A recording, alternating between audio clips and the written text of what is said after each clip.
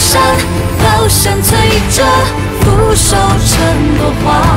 天再高地再大，一个女人心全装下。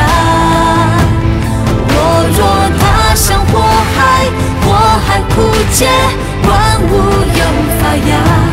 乾坤转风华，尽是女人天下。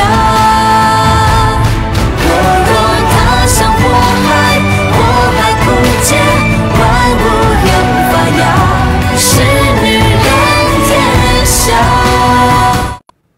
我已经不是什么太子了，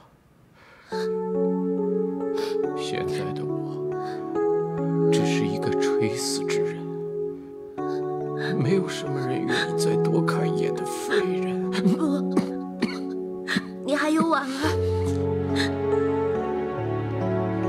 你早就不是我的婉儿了。从你下笔写下那封诏书之后，你就离开我，不是吗？对不起，对不起，是婉儿对不起你。我知道，像我这样的人，根本不值得你去为我牺牲。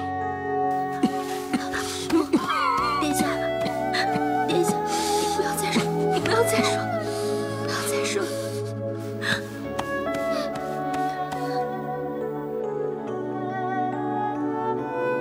可我还是要谢谢你，谢谢你昔日对我的恩情，谢谢你能在我垂死之前来看我一眼。殿下，婉儿，我好怀念以前认识的婉儿，无忧无虑，一起相识读书，一起赋诗为文。我也是。你慢点儿。婉儿，能再给我念一念你读过的诗吗？我特别想听听你读诗的声音。好。夜下洞庭初，思君万里余。露浓向北冷，月落尽凭序。好听，真的好听。我好想每天都能听到婉儿的声音。殿下，殿下。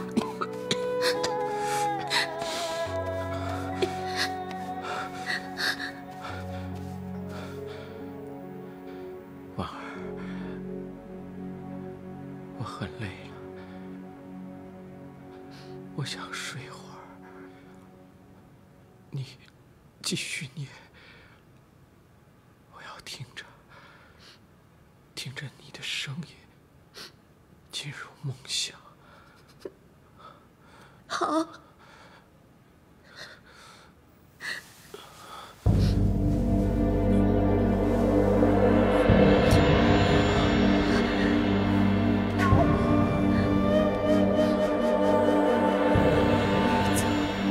江南曲，叹赋尽北书。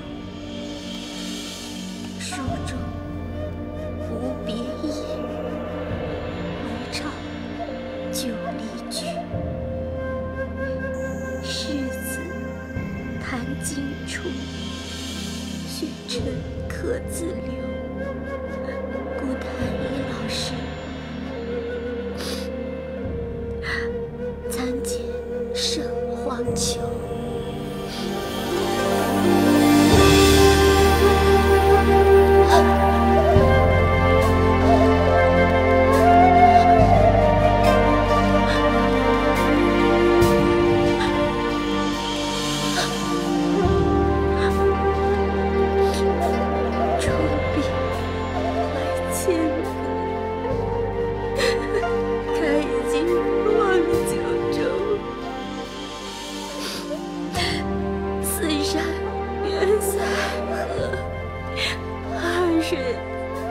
成流，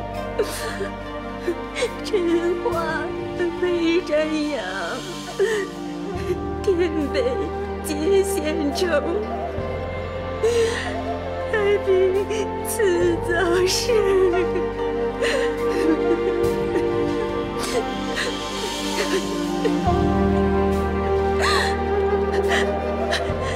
长夜尽红袖。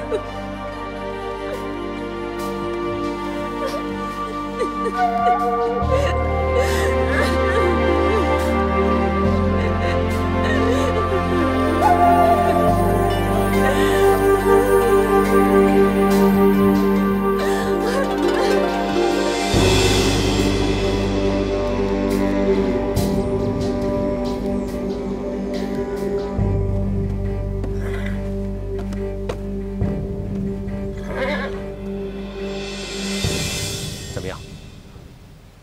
婉儿说，她要考虑。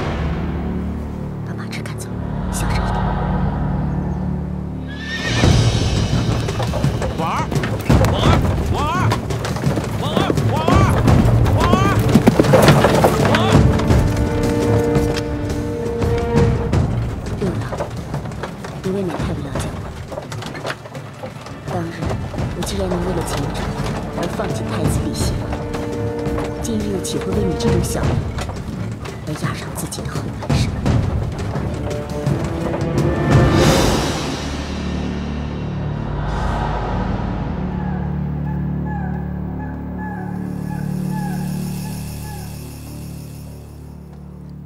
皇上，汤药煎好了，可以服用了。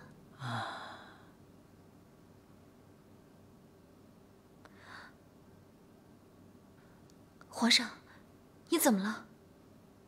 把你的命卖给朕吧！皇上恕罪，皇上恕罪！把你的命卖给朕，朕保你的家人，日后光耀显赫，无人能比。皇上为什么要用奴婢的性命啊？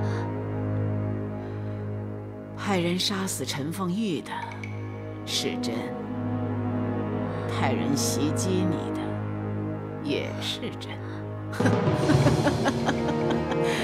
朕本来没有什么失心病的。为什么呀？朕这么做都是装出来想瞒过所有人的。故意要让太子夫妇、太平公主、武三思父子、阿瞒父子，通通都以为有机可乘，然后又以为是你串通了陈凤玉谋害朕的，朕叫你夜诛无数。是要让他们误会你想制毒谋害朕，朕还派人让他们把药藏在你的床下，再故意派人把藏的药搜出来。你为什么要这样做？你为什么要陷害我？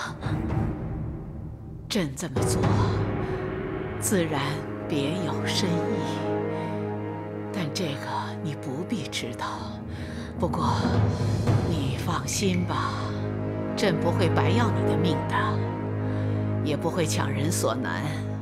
如果你愿意卖命给朕，朕可以给你荣华富贵；如果你拒绝，死后便什么都没有。人都死了，还要荣耀干嘛？我还要照顾我妹妹。还不能死，我也不想死。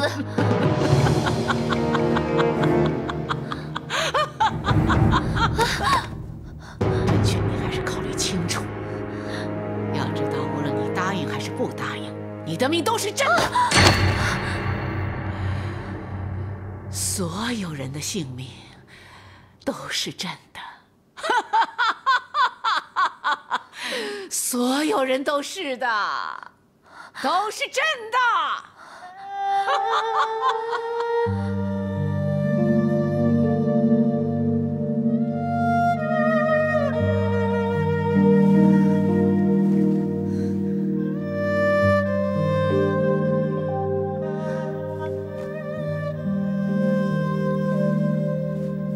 姐姐，对不起，我怕皇上，所以我不敢见你。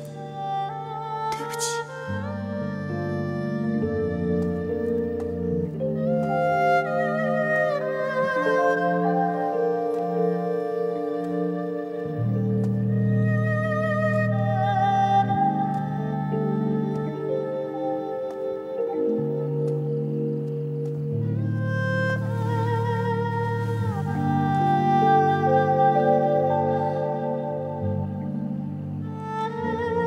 到底皇上要我的命干嘛？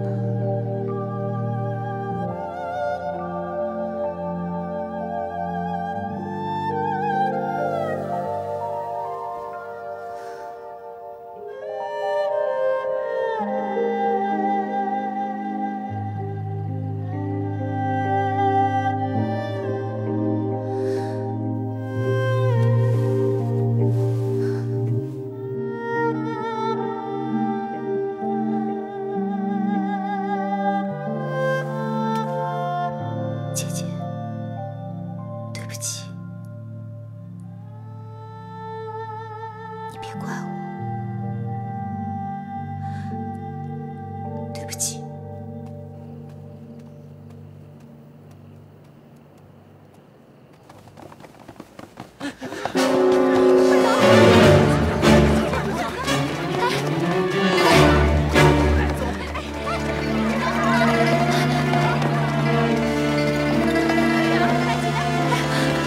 发生什么事了？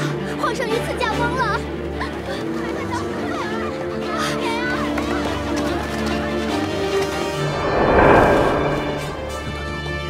已经下手加害了皇上。我们得马上进宫去，要不然这帝位就让人抢走了。雷长，在，马上给我准备兵马，本宫要进宫。遵命。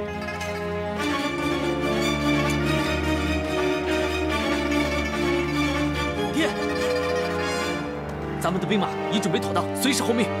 好，究竟这消息是真是假？相信太子、太平公主、534他们一听到这个消息，定然马上发难。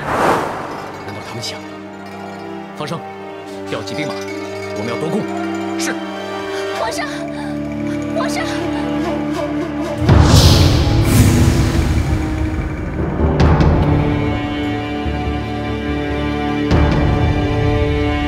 皇上，你不是？朕故意散布谣言，说朕遇刺身亡。皇上，你为什么要这样做？朕是想知道，在朕的身边，到底有谁想争夺朕的皇位？皇上，他们现在正迫不及待地通通向这儿跑来。真不愧是我武曌的子孙呐！皇上，奴婢不明白，你为什么要让你的亲人跟你争夺皇位？这样做对你有什么好处？只要同我争夺皇位的，我都要将他铲除，永保我江山天下太平。你不挑动他们，他们未必有这个胆量来跟你争斗。如今你不但陷害他们，你还陷百姓于兵荒马乱之中。你不是要保天下，你是要毁天下。既然他们以为朕遇刺身亡，便会以为你是凶手，你还留在这里干什么？你不怕他们抓住你，然后再把你这个凶手千刀万剐？你能为朕扫除逆党，你算是立功了。那你走吧，这些珠宝都是你的，无论你的命卖不卖，朕都要定了。你从南边应天门逃出城外，或许还能保住你的性命。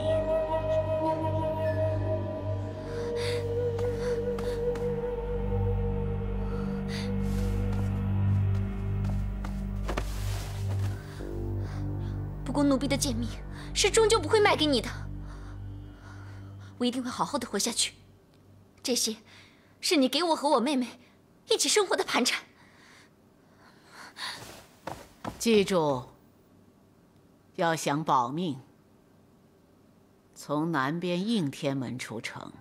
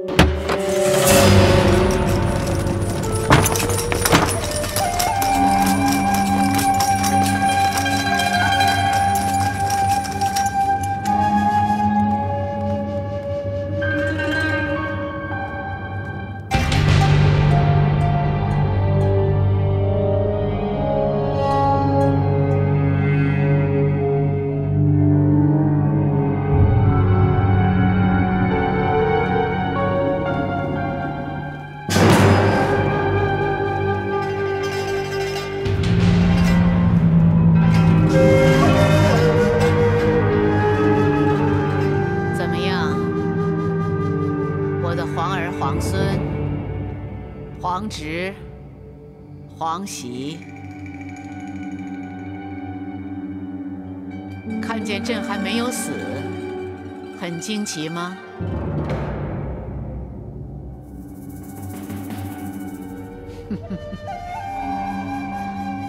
听闻皇上遇刺，五内如焚。如今见您安然无恙，媳妇也就放心了。太子妃平时柔弱不争，可第一个说话的就是你。这样锋芒毕露，要想坐上朕的龙座，恐怕难以服众啊。自古成王败寇，秦始皇灭六国，一统天下；汉高祖四面楚歌，逼死项羽，哪一个不是锋芒毕露，锐气逼人？伶牙俐齿，气势不小啊。不过要做龙座的，究竟是你呢，还是太子，我的皇儿？母皇，我……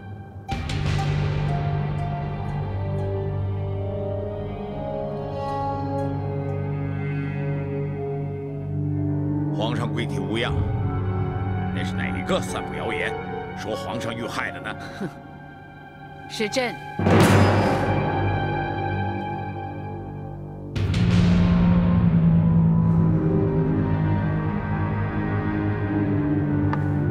怎么？怕朕有阴谋吗？皇上是我们的娘亲，娘亲又怎么会谋害自己的子女呢？八皇兄不就经常这么说吗？八皇兄，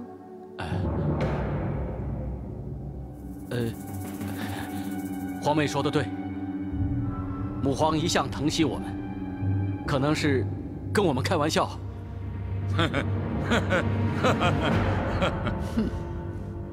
如果你们还笑得出来，那就尽管笑吧。朕也想看一看，到底谁可以笑到最后。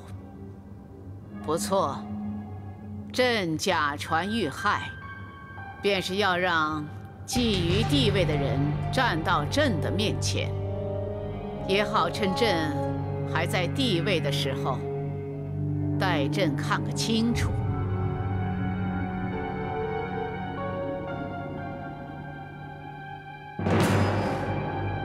阿满，你也等不及了，跑来要朕退下来吗？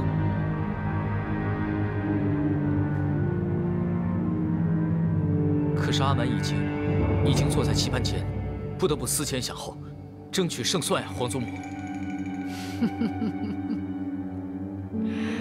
让你赢了一盘棋，你就拽起来了。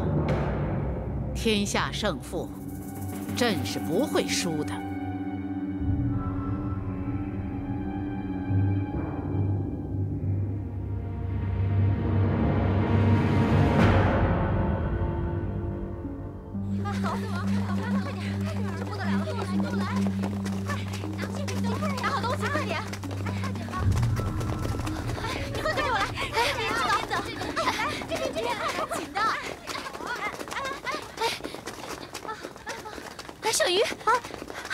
小凡姐，你终于回来了！你知道吗？皇上驾崩了，什么皇子、太子，这个王那个王，全都带兵冲进来了。看来这一次要死很多的人，我们快点逃跑吧！小福呢？小福，哦，小马哥已经带他逃跑了。现在这时候，所有的人都冲向迎仙宫，我们朝反方向的应天门逃跑吧。走。此刻你由南边应天门出城，或许还能保住你的性命。可怜的人不止我一个，其实皇祖母也很可怜。其实朕也很想相信是没有人要害朕的，可惜这是个笑话，当不得真的。小凡姐，我们快走吧，快走啊，小凡姐！小鱼，你先走，我还要去个地方。哎，小凡姐，小凡姐，此刻危险，你还要去哪里啊？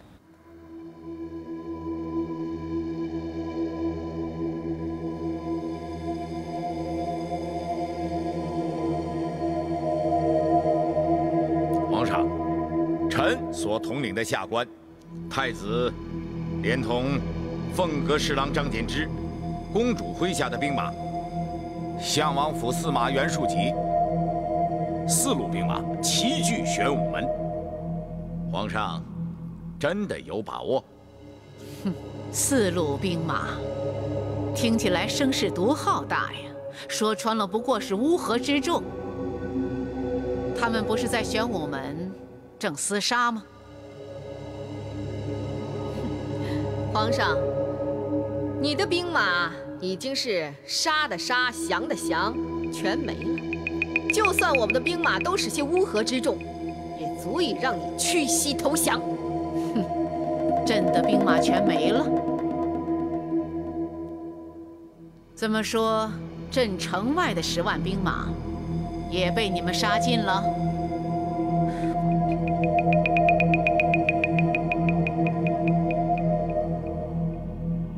皇上，皇上，皇上！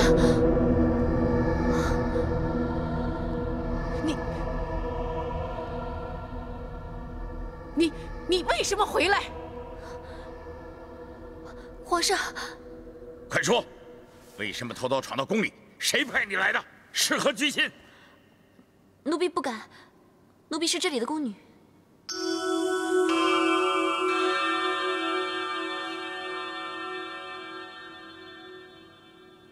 皇上安排是想让他欺骗我们，让我们误以为是他谋害了皇上，好引我们来争夺皇位。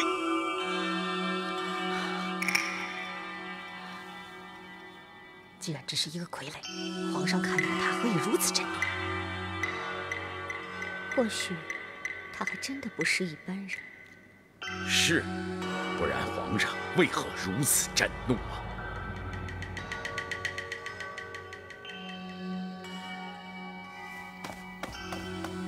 爹，城外10里之处发现废骑大将军率领10万兵马，动向不明。原来你调动吐蕃突厥10万大军，是来对付我们的。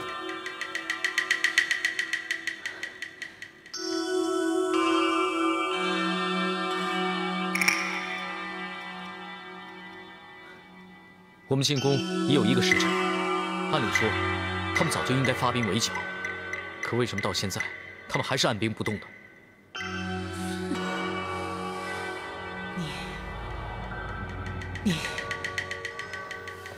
你为什么不去应天门？难道你忘了朕说过的话吗？奴婢是想逃出去，但是奴婢……但是什么？奴婢看到有兵马来到迎仙宫，奴婢担心皇上有事，所以奴婢……你担心朕？啊？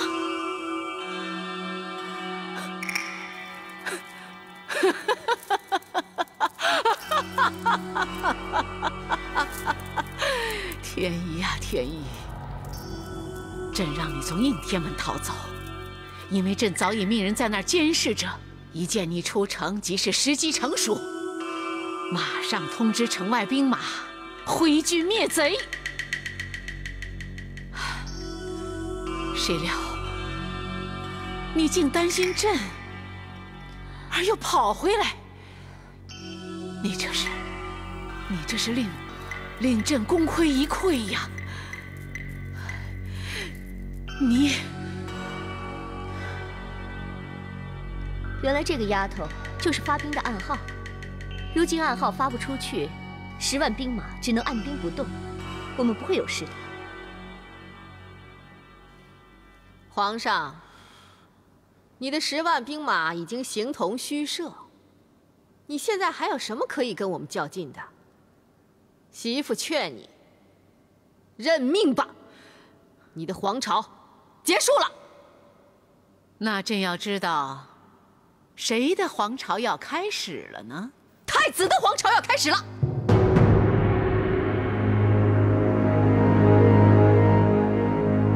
皇上，我劝你还是收手退位吧。慢着，皇嫂，皇上退位也未必就是七皇兄继位吧？今日天下已姓武，继位的皇帝他也得姓武。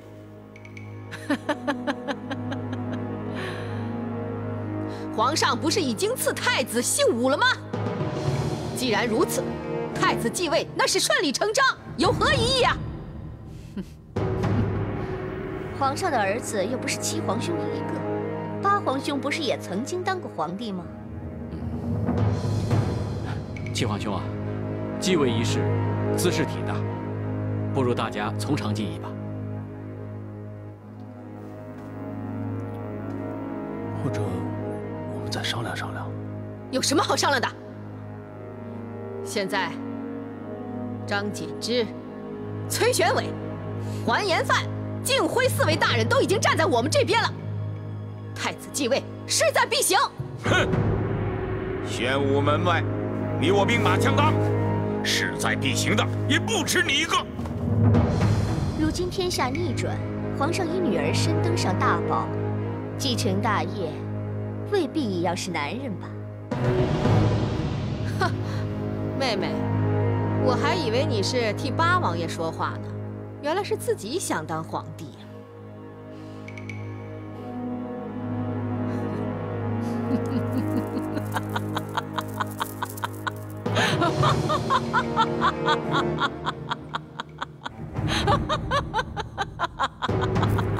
看看你们，龙位还没有坐上呢，就开始狗咬狗了。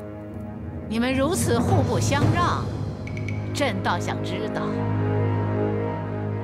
你们凭什么掌管天下？天下谁属，已经跟你没有关系，退不退位，由不得你。是吗？想要夺位，除了要让朕退位之外，难道不要传过玉玺吗？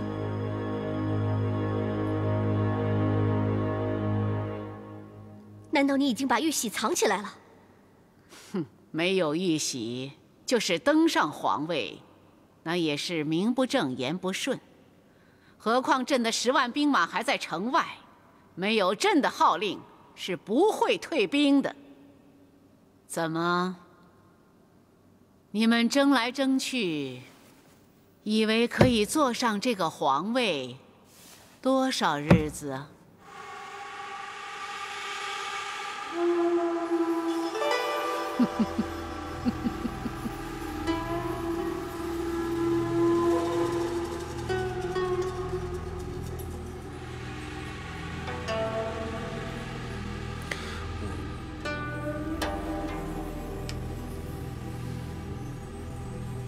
太子继位，人心所向，大势所趋。如果你们要争，那就会失去人心，自取灭亡。人心所向，大势所趋。哼，我们几个凭什么坐在这里啊？大家心里都很清楚，任何改朝换代，靠的是实力。哼，别冲动，有话好说嘛。坦白说，我们怎么会在这里？还不是想当皇帝。莫忘记，如今兵临城下，玉玺又不知所踪。如果我们还要自相残杀，恐怕未当皇帝便成鬼了。我觉得皇姑所言确实很有道理。如今谁当上皇帝，都要面对皇上在城外那10万兵马，我们哪一个可以应付？不如我们再跟皇上好好商量商量。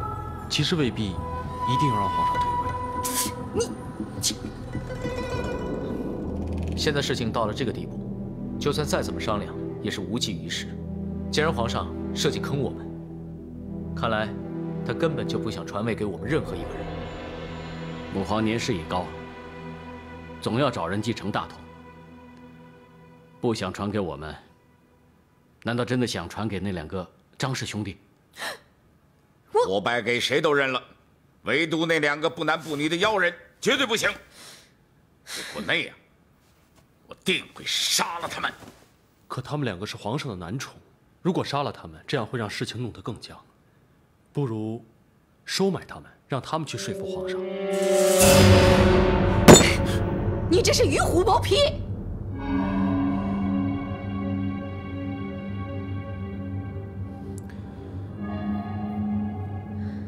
事到如今，成王败寇，我们没有什么退路。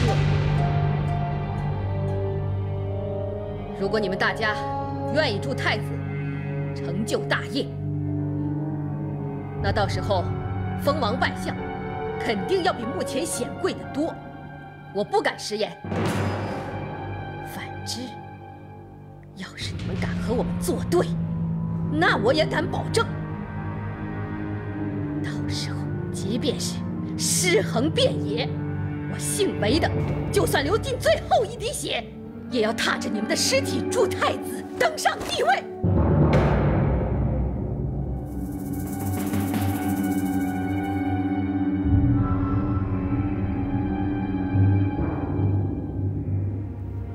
知道朕正在设计对付想要夺位的人，难道你以为朕不会早有防备？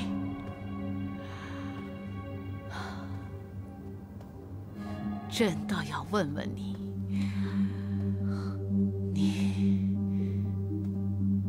你到底担心什么？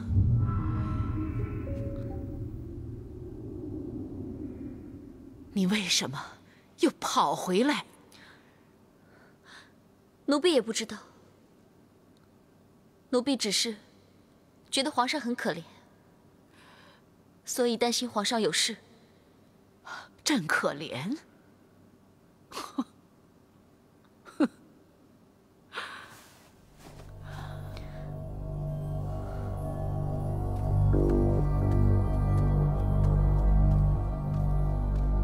很多人都说朕残暴、冷血淫乱，可从来没人说过朕可怜。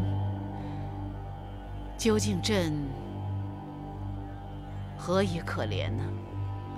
要杀皇上，都是皇上的至亲，骨肉相残，这不可怜吗？虎毒不食子，可皇上却要先下手为强，难道不可怜吗？皇上不相信没人害你，所以故意给大家机会，结果他们真的来了。皇上也真的对了，所以奴婢觉得皇上更加可怜。朕曾经陷害过你，想杀你，可反过来你倒可怜朕。你说过你有妹妹要照顾，所以你绝不能死。你却担心朕比你自己和妹妹还要多。奴婢的妹妹现在有人照顾着，而且奴婢也不打算为皇上而死。奴婢只是想来看看皇上，就是这么简单。就这么简单？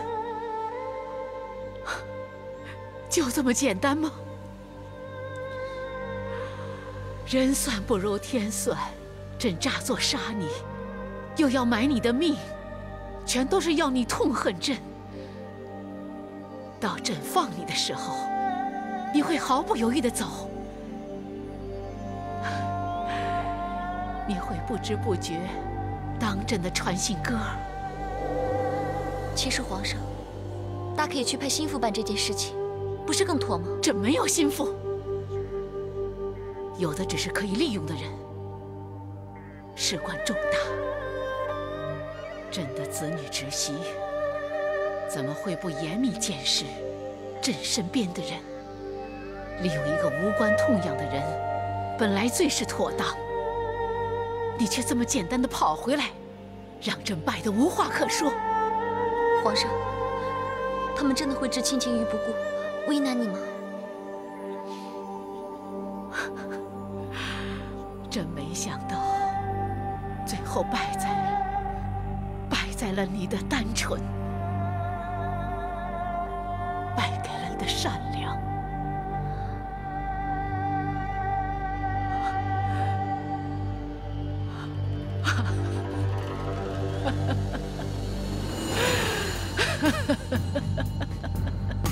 龙基，你要记住爹说的话。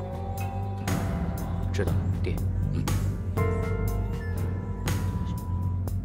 皇妹，那我说两句。皇兄请讲。花嫂，我们现在4路人马，总共不过3、4万。就算我们拼尽全力，又如何敌得过10万雄师？要拼死周旋。要是我们败了，你们就把责任推到我姓韦的身上。好气派！假如你真的能够运筹帷幄，那我武三思也乐得成人之美。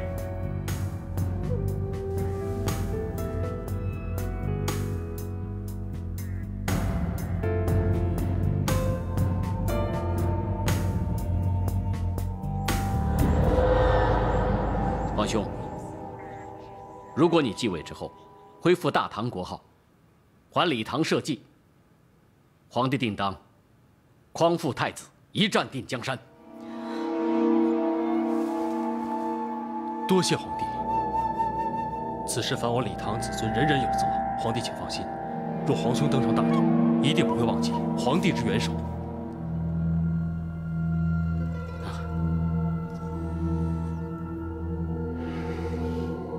难得两位皇兄同声相应，同气相求，小妹又岂有置身事外之理？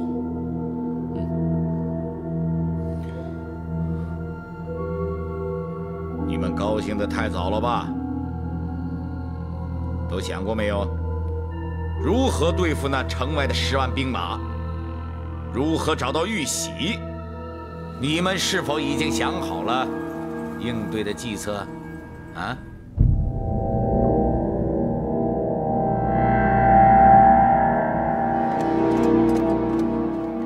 启禀太子太子妃，内侍有人上官婉儿求见。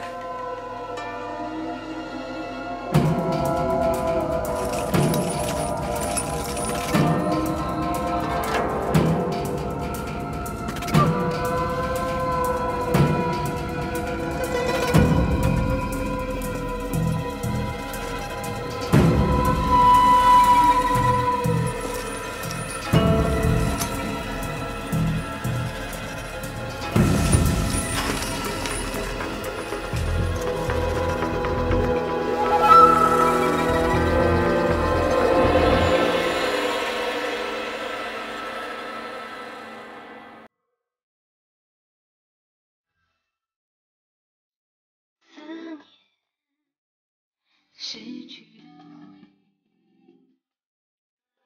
守护。